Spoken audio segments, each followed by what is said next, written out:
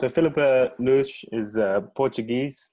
She's just about to finish her PhD, supervised by Antonio Mateus at the University of Lisbon, and has been working on a joint project with mineral exploration in Portugal, developing metallogenetic and exploration models for volcano-sedimentary hosted massive sulphide deposits in the Iberian Pyrite Belt. Today, she's going to talk about metapelite geochemistry and how we can use that for exploration vectoring in these terrains. So, Filipa, the next 50 minutes or so are yours. Thank you very much. Okay, thank you.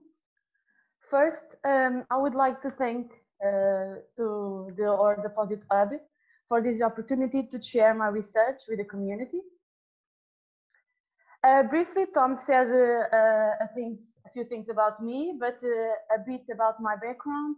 I finished my master in 2011 in economic geology, and in 2013 I started as exploration geologist in a mineral exploration project between a Portuguese company and university. I did field work, mapping, logging, geochemistry, etc. These pictures illustrate a bit about my day work, and during this partnership arises the question of my PhD. In 2016, I started my PhD, which is in the end by now, and this 4-year PhD allowed me to collaborate with 5 companies working in mining and exploration sector in Portugal. So the Iberian Pyrite Belt was the subject of a variety and a great amount of multidisciplinary studies, which contribute to discoveries along the time. However, the majority of these studies focus on volcanics and ores, and few about the metasedimentary sequences. So the main goal of my PhD is to characterize the metasedimentary sequences in the IPB, using mineral chemistry, all rock chemistry, and isotope geochemistry. Try to answer some questions like provenances, sedimentary environments, and others, but focusing in finding mineralogical and geochemical guides in mineral exploration.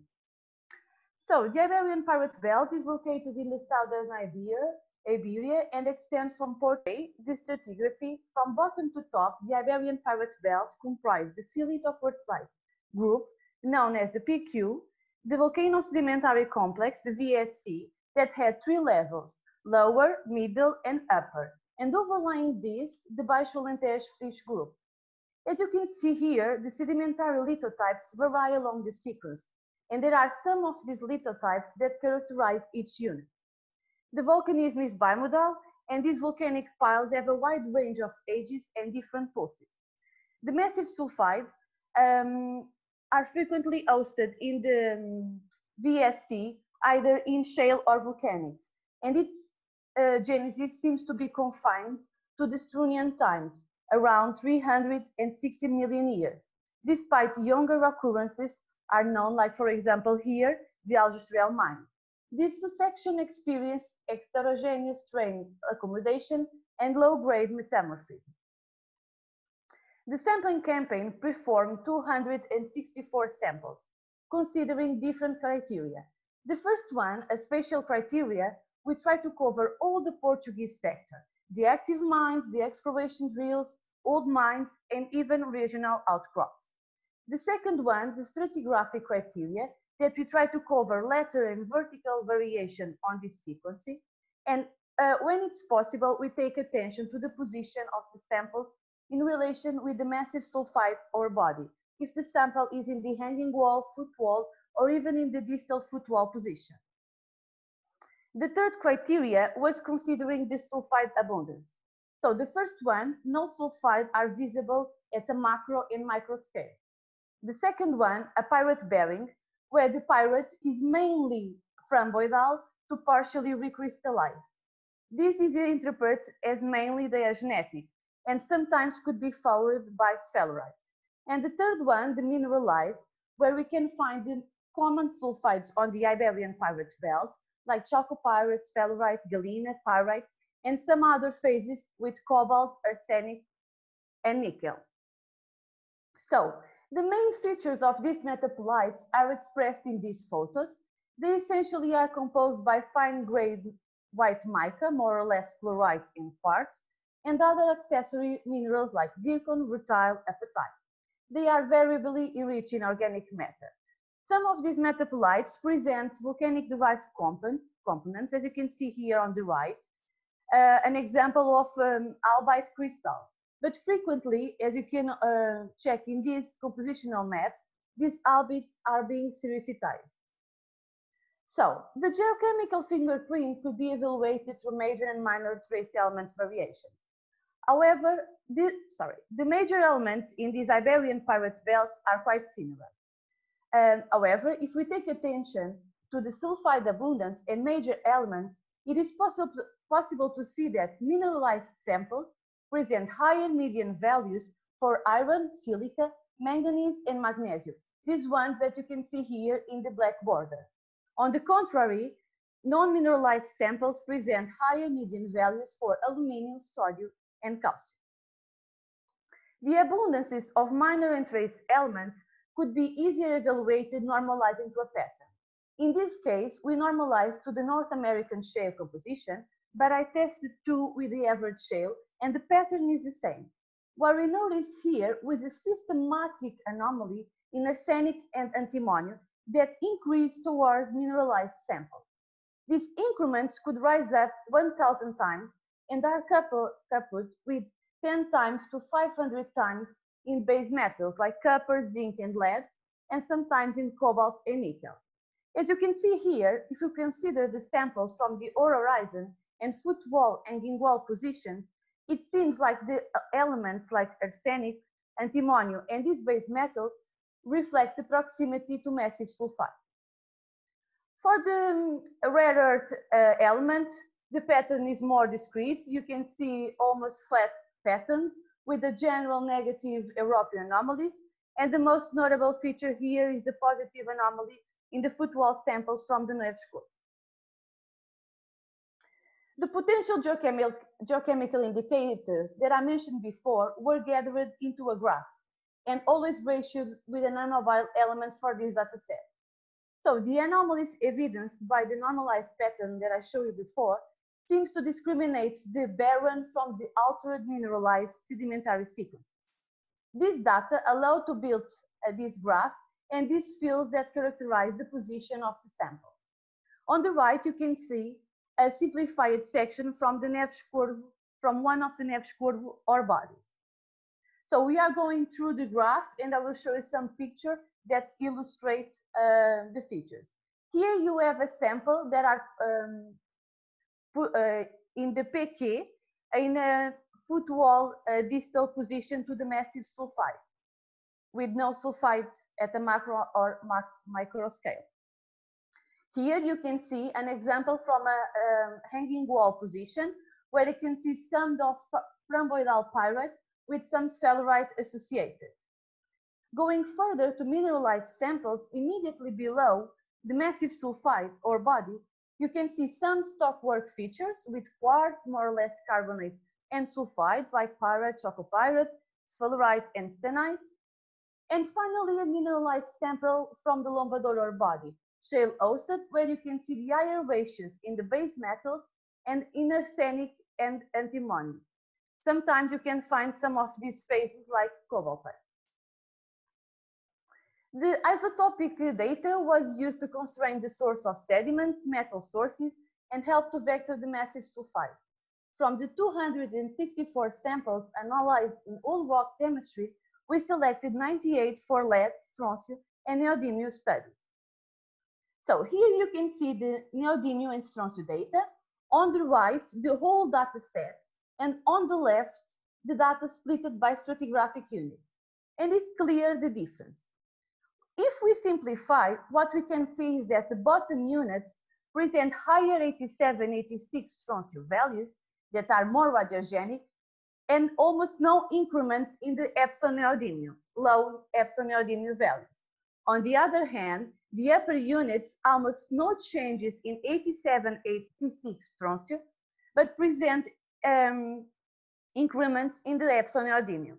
So the main to take home message here is it seems that no difference observed due to the sulfide abundance, and The strontium-neodymium isotopic data seems to reflect the influence of primary components, either siliciclastic or volcanic derived. Gathering the literature data with my dataset, we can say that the PQ and VS sediments are chemically alike and derive from an old continental source. Bottom units present low epsilon neodymium values that could reach -11, and this expands the literature field for these bottom units. The increments in the epsilon neodymium up to 0 reflect the incorporation of volcanic derived components that are typically from these upper units. For strontium isotope, the bottom units present more radiogenic values than the upper units. If you look to this graph, you can see that the samples are a bit scattered between this star that represents the seawater in the Devonian Carboniferous transition and these two main reservoirs, the siliciclastic PQ and the volcanic VS. So we believe that this strontium could be related with the mixing and homogenization between the seawater dominated hydrothermal fluids and these two crustal reservoirs. The TDM ages using neodymium data are similar in the bottom but differ for upper units. These three samples that you are seeing here in red are older and laterally equivalent to the PQ and present TDM ages similar to the metasediments from Meguma. This suggests that a similar source could have supplied the South Portuguese Zone continental platform in the Devonian times. These bottom units seems to derive the dismantling of old metasediments. The TDM ages for the upper VS tend to be younger, and this could be explained by a sporadic contribution of crystal sources like Avalonia.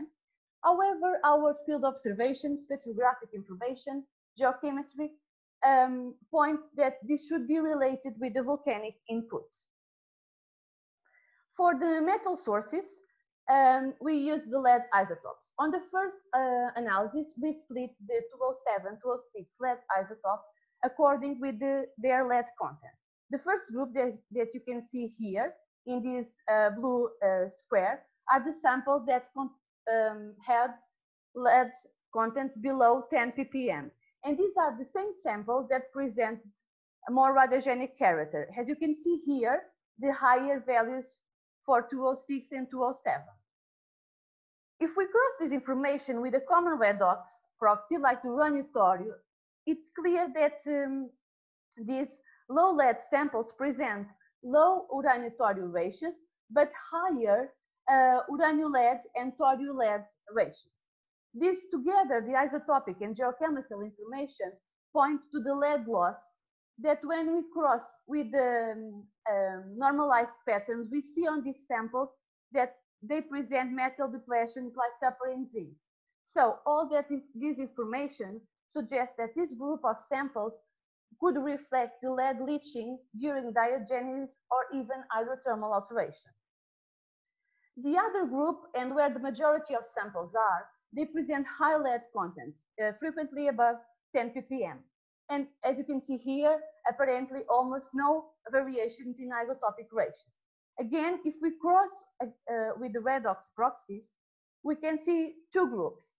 The group 2, where you have high uranium-thorium ratios that are comparable to suboxic to anoxic environments and vary from 0.5 to 4.5. And here we can say that incorporation of lead into sulphides should occur immediately below the water-sediment interface.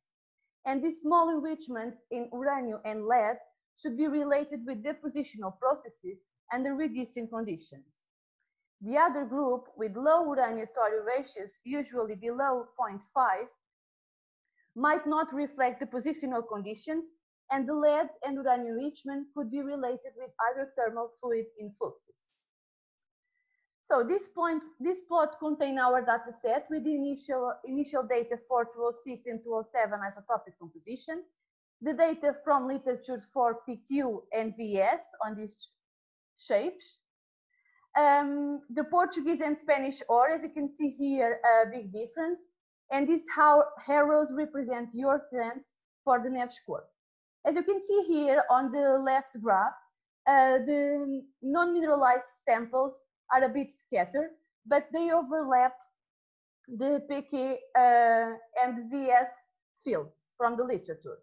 On the other hand, these mineralized samples are frequently clustered by nearby the lead-lead compositions for the Iberian Pyrite Belt ores. This dispersion, we believe that could be related with the overlap of different imprints, the diagenetic, the hydrothermal, or even the late hydrothermal events fault-related. On the way to vector, we can use the base metal ratio previously defined and crossed, for example, with 207 isotopic composition. And here we can see that mineralized samples, this one with a black border, seems to present a co-positive relationship between this geochemical ratio and isotopic ratio. And this should record the fingerprint related with ore forming systems. The upper VS, these triangles a bit scattered, again, we believe that reflect the minor imprints of hydrothermal mineralization over sedimentaries or diagenetic features, or even the irregular, represent the irregular character of the mineralization. So for more details, you can write me, and now I'm looking for your questions and feedback. And I would like to thank all the companies that allow me to do this work. Thank you.